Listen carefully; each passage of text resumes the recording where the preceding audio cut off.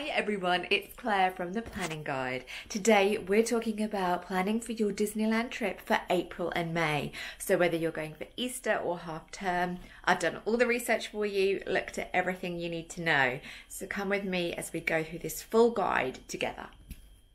Okay, so as always, we start with our opening times for your trip, and at this time of year, using the official Disneyland Paris app or website, you can see that the opening times are from 9:30 to 11 in Disneyland Park and 9:30 to 8 o'clock in Walt Disney Studios. Magic Hour been from 8:30 to 9:30 in both parks. However, I always say check the app every day before heading off to Magic Hour, as sometimes it can change. If they haven't got enough cast members, they sometimes will drop Magic Hour in one park. So always check that before going out. Now, a later close time, so that 11 o'clock marker, means that Illuminations is really late at night, and Illuminations is always at pot close, so at this time 11 o'clock. I appreciate not everyone in your group is going to be up for this, but I would plan for it just at least once in your trip. You know, if we're going to schedule in those breaks for the hotel in the afternoon, maybe using the pool, you don't have to stay at the park all day. However, if you're someone who can keep going all day, you're going to fit loads in and have plenty of time. But I would say just be really careful and stagger yourself with all of this. So entry requirements into France and back home to the UK or wherever you're going. Right now, so much has changed in literally the last couple of weeks. I would say please check the official government websites. I've linked it for you here in the document that goes along with this video. Please check. However, there are some things that I would still definitely do, even if the website tells you that it's not currently needed, because things have changed when people are out on their holidays. So I would still definitely be printing off the paper versions of your vaccination status from your NHS app. You can show the app when you're out there, but I would say just have the printed version. If something goes down with internet or roaming on your phone, you're going to get stuck. So let's just make sure you've got those printed copies. I'm also sharing with you the anti-COVID app here that France use. I would download that on your phone and I would link your vaccinations to this. You can also back them up in your Google Wallet as backup. Let's talk closures at Disney in this time. And this is a short conversation because this time of year, there are hardly any closures. It's brilliant. Now, It's a Small World is out, but it's out for a long time. We don't actually know the date that Small World will come back up. But that is the only big attraction that won't be open for you. A couple of other things like Nautilus, the pirate ship, and the Robinson Treehouse are closed. But those are more walkthroughs than actual attractions themselves. So not to worry, you are going at a great time. Okay, so what is on at this time and what not to miss? So Illuminations, the nighttime fireworks show, came back in February. You've got that at park close. You've also got the D-Light show, which is the drone show just before Illuminations. Please don't miss that. It looks amazing. You've got Frozen in Studios, a musical invitation. That's in the Toon Studio Theatre. Although it is a theatre, it's not theatre seated. It is more of a stand-up attraction, or you sit on the floor. So just be aware that's not a nice little rest for your feet, if that's what you're thinking. You've also got Lion King Rhythm of the Prides. This came back in February. It's in Frontierland Theatre. I'm going to be talking to you about tickets for that later on as well. You've got Disney Stars on Parade at 5:30. Disney Junior Dream Factory show also came back in Feb, aimed at younger ones, but still awesome fun. The 30th anniversary show, Dream and Shine Brighter, is on several times a day. It's on the small plinths that are in front of the castle. So it's not on the castle stage to the right. It's on those plinths, which is kind of on that roundabout in front of the castle. Let's talk weather. So Paris in April and May can be a little bit changeable, but generally is warmer as we're getting well and truly into spring. The key here though really is layers, like most of the times of the year in Paris. Make sure you've also got a really good weather app like AccuWeather I'm showing you here. Really helps you plan your days. I would check this every morning before going out. It's really good at hour-to-hour predictions as well. So let's get into the plans for your days while you're out there. I have built 2 plans for you to consider. One is for more Marvel fans with a meal package. One is for Princess fans with no meal package. I appreciate there are lots of us who love both those areas, but I thought it would help people if I split them for ease of planning. Now, the biggest differences between these plans are where to eat and what to do with magic hour. So if you're trying to compare the two, those are the biggest things that are different in this. So points of note in the Marvel plan: your studios day is got to include getting in that Marvel meat line really early, but you miss seeing Frozen. Your first day will include eating dinner at the Marvel Hotel to really get you in the mood, and you will do more rides in Tomorrowland in Magic Hour instead of rope dropping Princess Pavilion. And points of note for the Princess plan: your studio's day needs snacks for lunch because the shows are packed tight together over that time if you want to see them all without staying for a really long day in studios. And your magic hour will include a rope drop to Princess Pavilion, and I suggest doing this the day after your meal at Auberge, because at the meal you're going to see several princesses. So if the same princess is on at the pavilion, you may not want to queue again to see her, although I think the pictures here are brilliant to get. So I also suggest doing the pavilion as well. And also I've added in face paint on the day of your Auberge meal to make it extra princessy. Now, points of note for both those plans are Lion King show and the 30th anniversary show. Those are in both plans in equal prominence because you really can't miss those at this time of year. Okay, let's talk Marvel plan day 1. So this is your arrival day.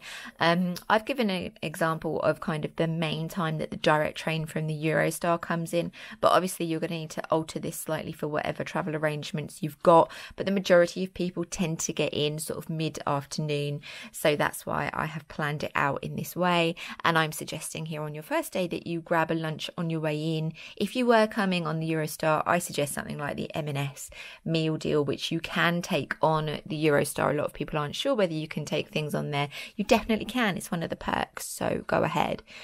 If you do this, you're going to get in at around 2:45, so you're going to want to head straight to your hotel. I would suggest taking the bus to your hotel just on your first day. You get a little feel for what it's like to ride the bus. You'll know whether you're happy to do that or not. You can see the distances, and you've got your bags with you, so you may as well use the free hotel bus. I would have a quick snack that you've brought with you, and then I would head straight back out to the parks, try and get your first bit of Disney in. For this, I would head to the main Disneyland park. You'll be there by about 4 o'clock, and you're going to go in, soak in the atmosphere, and just get that app straight out. Let's have a look at queue times at this time of day. Have a look for something that is under 15 minutes and ideally a fast loader. By fast loader, I mean something like Phantom Manor, or it could be Pirates of the Caribbean. So these are things where a lot of people can get on and off the ride in one go, as opposed to some of the other rides like Dumbo. Dumbo is notoriously slow loader. So don't head there if there is quite a predicted long wait, because that wait is real. So don't do it. After that, you may want to get into position for the parade. Again, parade on your first day is a brilliant way to get into the Disney feel. For this position of where to watch the parade from, I've suggested the position which is right at the front of the park. So There are some random things to have favourites of in Disney. I have a favourite bin, and I'm going to share with you this bin. So if you are looking at City Hall, which is on your left when you come in, on the actual roundabout around the kind of the town square area are bins, green bins right up against the curb. If you stand with your back to those bins, you will get a great view of the parade, and no one is going to be pushing behind you. That bin is there protecting you. No one's going to be getting in your way or anything, and it just gives you a little bit more room. I would get there for around sort of 5 o'clock, 10 past 5, knowing that although the parade starts at 5:30, it will get to you there at about 5:45. This means that the parade will probably go by you by 6, about 5 past, and then you can head out of the park. And for the Marvel Day, I'm suggesting you have that at Hotel New York, and you go and you enjoy that meal there.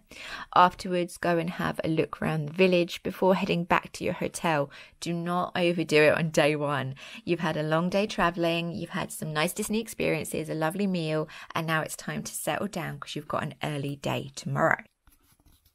Your Marvel Day 2 is your biggest, longest day. So this is a day all in the Disneyland park. You are going to aim to be up for 7.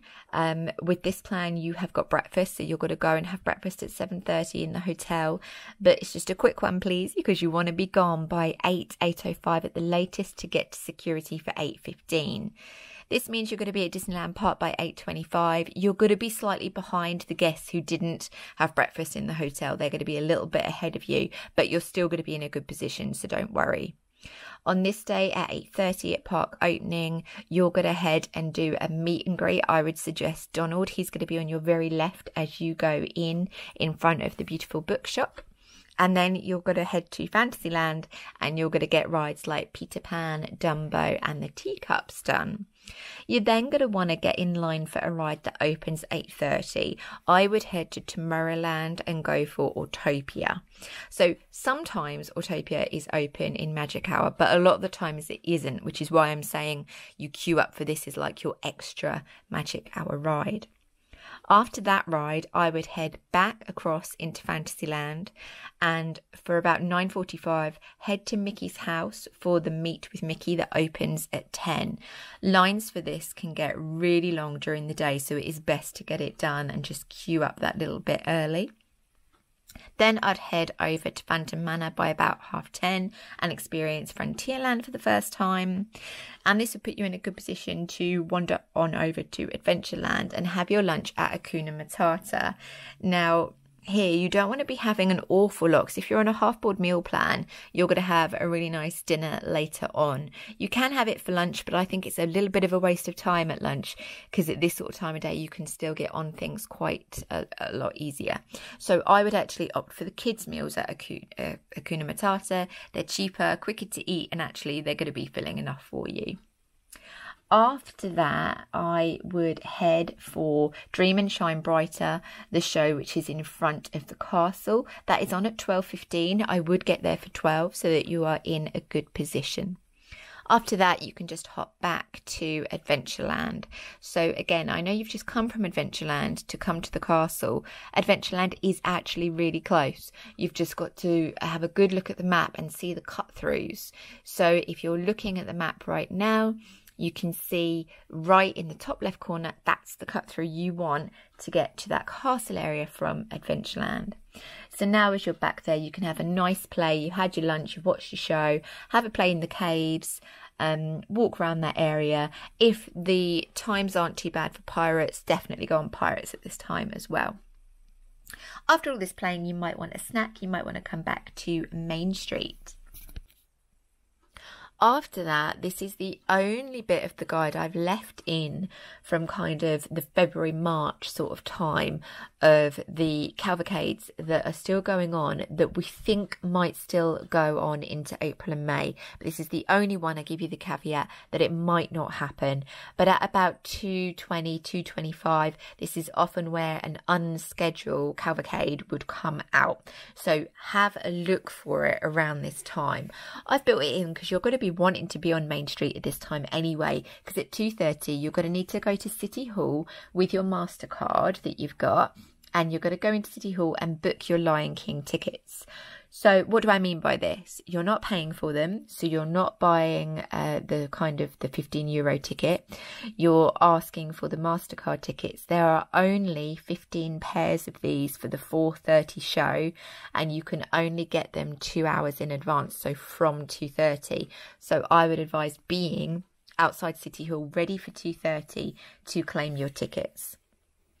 Once you've got them, then you can go and head and do a few things for a bit of time before about 4:10, getting ready to head to the Frontierland Theatre to go in for your 4:30 show. Enjoy Lion King, it's amazing. Then at 5:00, as you come out of the theatre, I would head straight across that shortcut that we showed you earlier from Frontierland and Adventureland across the castle to go to Bella Notte. Bella Notte is a restaurant that is almost facing Small World, and this is where you're going to want to stand for a parade day 2. Now, if you don't want to see the parade again, this is a great time to go and do other rides like Big Thunder or things like that. But if you want to see the parade, it's nice to see it from this point of view. And as soon as it's finished, you can dart off back into Fantasyland and do a couple more things.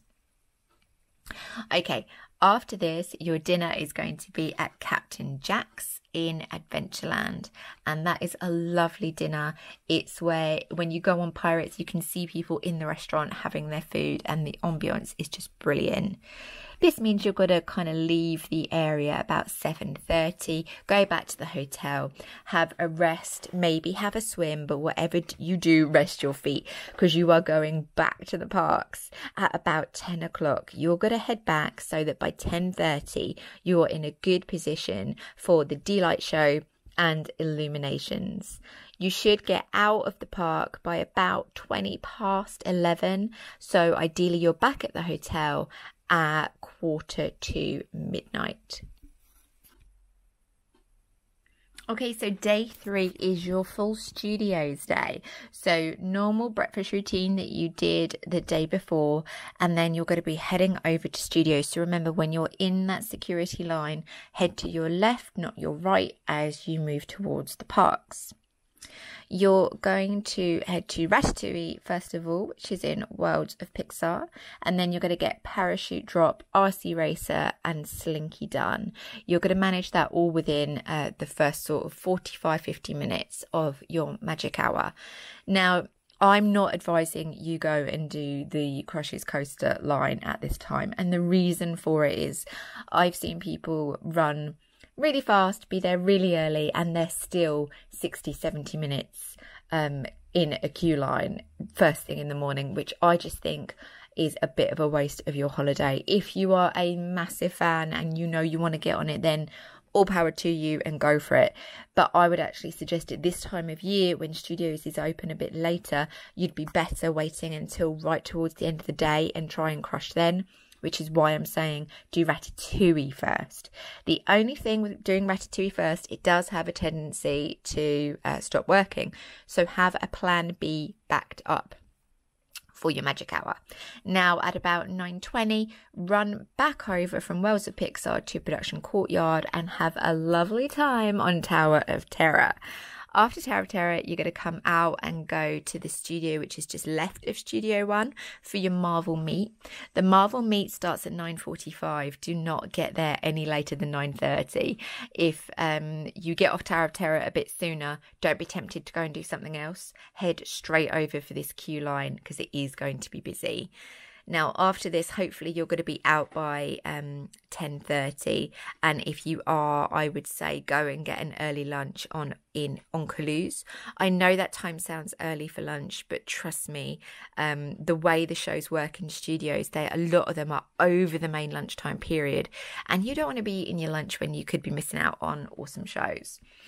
After this, for 11 o'clock, you're going to head over and get in line for the Stitch show at 11:30. The reason reason you need to go for the 11:30 is because this is the one that is in English. The Stitch Live show is awesome. It is good fun. But if it's in French, it's really hard to understand. And unless you speak French, in which case, fill your boots, go for whatever showtime you want. But I would go for the 11:30. After this, you're coming out at 11:50. You're literally going to come out of Stitch, turn left and go and get in the queue for the 12:20 Disney Junior show. And this one, again, is really good fun. But because you're going straight from show to show, this is why you had that early lunch. After this, you're going to be good to go to Toon Studio, do Agrabah carpets, maybe Radiator Springs. And then you're going to go and queue for the 2 o'clock Toy Story meet at about 1:45. And then after this, at 2:15, queue for the 2:30 Olaf meet, which is really close by to the Toy Story meet. Now, after this, if you want to stay longer, please go and do the drawing class, which is right by Olaf. If not, and you don't want to do it, go back to the hotel, have a rest, especially if you're going to come back for Crush later. This is your time to go. If not, I would stay and do those last little bits in studios. And on this one, because you've got a meal plan, I would go to Chef Remy's at about 5:15. What a lovely restaurant. The theming is amazing. The food is delicious. And it will really end your day so well. You're going to be leaving then by about 7 o'clock. And you can have a look around the village on your way back to the hotel. So day 4 is your last day and you're going back to Disneyland Park for this. And this one has a little bit of a Star Wars theme to the morning. So same routine in the morning, having your breakfast, but this time you're going to leave your bags at the front. It doesn't cost you anything to do this. So do go ahead and you just get a ticket to come back and do it later. Heading to Disneyland Park, you are going to possibly do one more meet and greet if the queue doesn't look too bad. Stitch might be out on your right as you come down Main Street, so have a look for him. And then head into Tomorrowland. So in Tomorrowland, you can get things done like Buzz, Orbitron, Space Mountain, and then for about 9:25, go and get in the queue for Star Tours. So Star Tours will open at 9:30. And if you're in that queue, you're going to be possibly on the first load. So that would be brilliant. Means you're going to be out on time at 9:45 to go and get in the Darth Vader meet queue, which opens at 10.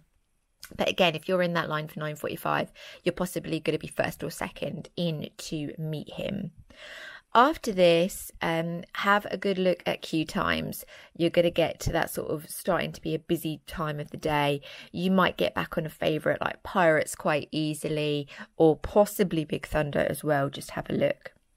After that ride choice, I would head back to Fantasyland and I would go and have the pancake and drink offering at the Windmill Cafe for $7.99. So you can either have hot drink or you can have a slushie. And if you've got little ones, $7.99 for chocolate pancakes and a slushie is pretty good value, especially in Disney. And after that, at 11:45 is the Tigger meet right by the windmill. I would get in that queue for 11:30 so that you're right by the front as well.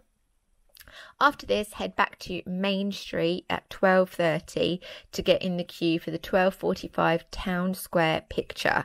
So because the Town Square area is so beautiful with all the 30th anniversary, that is where they've got a PhotoPass photographer and you'll get a lovely last day picture. If you need a little pick-me-up, you can go to the bakery, maybe get a Mickey cookie.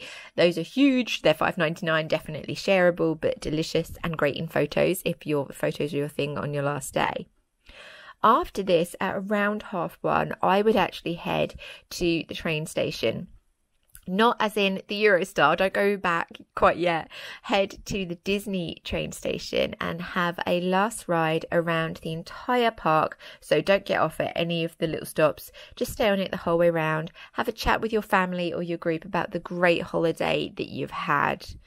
Now, if you've got a little bit of time or you don't fancy the train ride, I would try and do PhilharMagic as well in Tomorrowland. This is open between 12 and 5. It's a good last thing to do if you don't want to risk getting on a ride or not, waiting on queue times, because there's plenty of room in this theatre to go in. You've just got to time it with getting in a show. After this, it's going to be about 2:30. You're going to want to go back to your hotel to get your bag, or send an adult if you've got more than one adult with you. And then think about going home. If you are doing a journey anywhere from this sort of area, so the train station end, I would go into the train station and buy a nice filled baguette for your journey back as well. Okay, let's do the princess version of these days. So remember, this one is without a meal plan. So on day one, I've kept all the arrival things the same. So you're getting to Disney mid-afternoon, you've had your lunch on the way, and you're going to be aiming to get into the parks for about 4 o'clock. I have given you the same suggestion. I would try and do one ride by having a look at queue times, having a look at your app, choosing one thing, doing it, and then go and get in position. Go back to that place I was telling you about by the bins at City Hall. It's just a great place to get some Disney feeling. After that, I would actually leave the park and I would head to Annette's. So Annette's is in the village. It's super fun, great theming, really nice food, and quite good value, really. So if you haven't got a meal plan and you want something really nice and filling on your first day, Annette's is where I would recommend. If you're looking for something more budget, I've done a video on budget eats at the parks as well.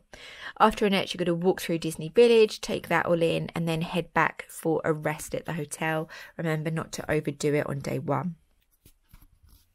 Okay, so your first full day in the parks, this is your biggest day. You're doing everything from Lion King, the parade, illuminations.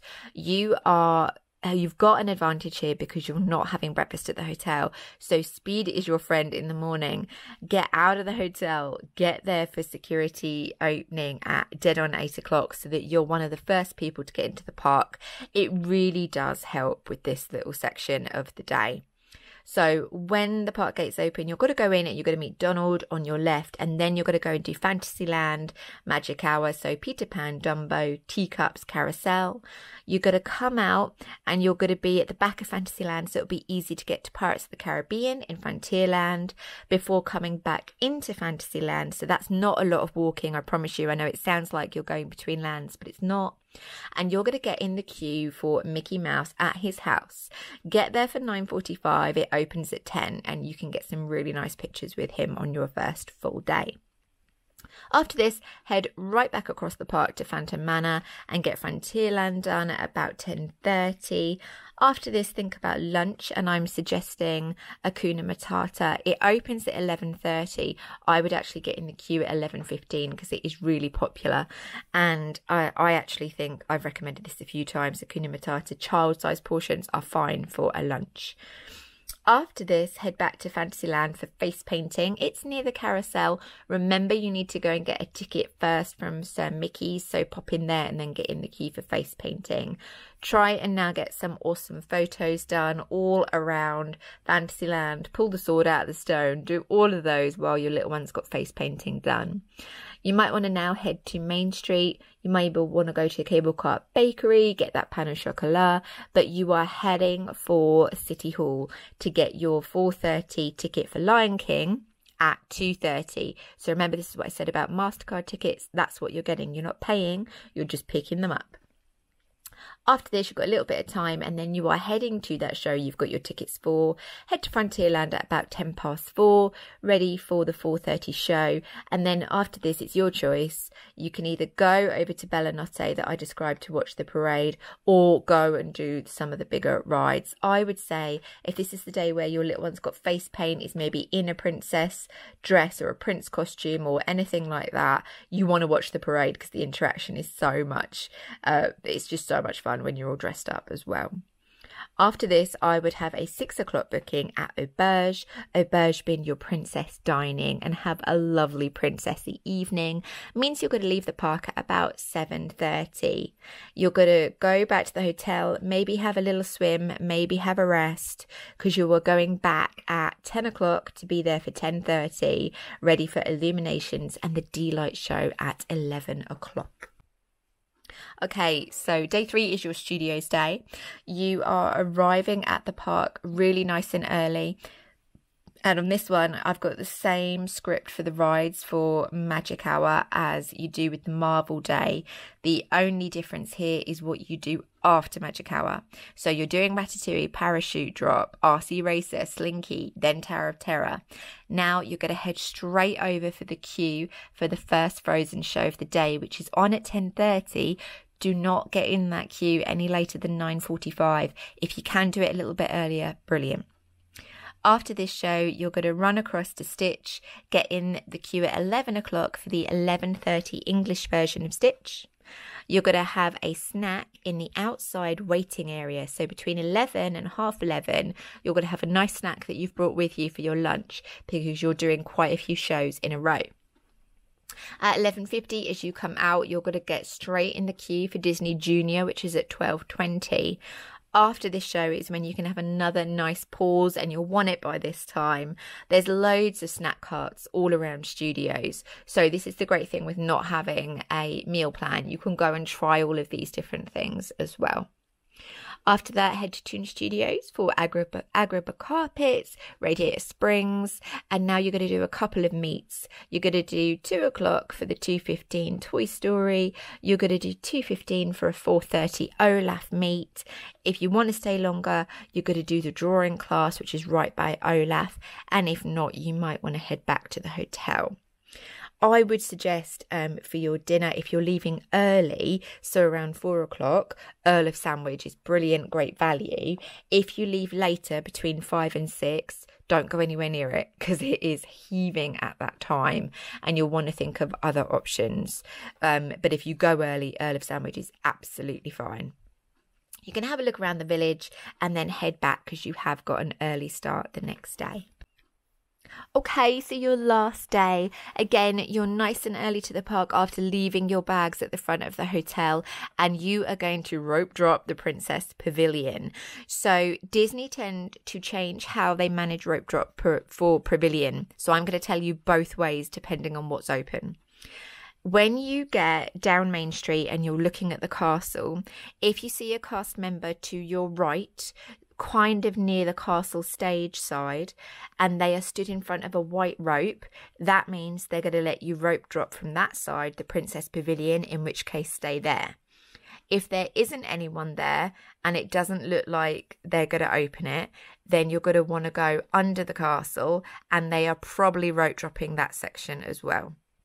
By rope drop, we mean there is a white rope in front of you and you're not allowed further past it. This is because the queue lines for Princess Pavilion get really big really quickly. So this is about talking to cast members and understanding what's going to be the best way. If both options are open, like I say, go to the right, cast member on your right, and you're going to go past Small World. You're going to abandon your buggy in front of the Small World area, and you're going to head straight into the Princess Pavilion. Remember to check outside the name of the princess. Majority of the time, Disney will tell you the name of the princess that is inside. Sometimes they don't, but that is quite a rare thing. After that, this will take up the majority of your magic hour. You might have a few minutes to do something like teacups that's quite close by. I would actually come out and head and do something that's about to open, like Star Tours in Tomorrowland. So for about 9:25, head back that way, do Star Tours, then you're in a nice position to come out and do the Darth Vader meet at about 9:45 for 10 o'clock. You might be able to get a little bit more done around Tomorrowland, possibly Autopia. Then you're going to head back into Fantasyland for pancakes and a drink, which is $7.99 at the Windmill, so that you're in a really nice position to meet Tigger at 11:30 for 11:45. After this, I would go to Main Street, back at the town square, where you're going to get a lovely picture with all the 30th anniversary decorations. Maybe go back to the bakery, get a last minute cookie, and then the same thing that I advised in the Marvel schedules as well. Ride the train. It's a really nice thing to do. Everyone can chill out for a little bit. It gives you time to think as well. Is there anything you need to pick up before you travel back or anything like that? If you've got time or you don't fancy the train, Fil Magique, get that show in. It's a brilliant way to end your time as well. Don't forget to now go back for your bags, get everything ready, and that's the end of your schedule. I hope going through these 2 different schedules for your holiday in either April or May has been helpful. In the description box, I've put in these Excel spreadsheets, so they're totally customizable for you. All the times, any of the prices I've mentioned are all relevant to the latest information on the app. The app is absolutely your best friend when you're trying to plan, but like I said, in the morning, I would always have a little check of the app because Disney do change things on occasion. So it's worth just making sure that that meet and greet is definitely going to happen before you get expectations up of any little ones. So with the best spreadsheet in the world, I would always check on the day that your plan that you've got is going to work out okay. I would take a pen with me and just tick things off as you go so that if something happens and it means that a ride is closed or something, you don't tick it off and you know you want to come back and do that a little bit later. I hope you've enjoyed it. Please give me a like if this was any use to you as a video and subscribe to see more. Have a brilliant holiday. See you real soon.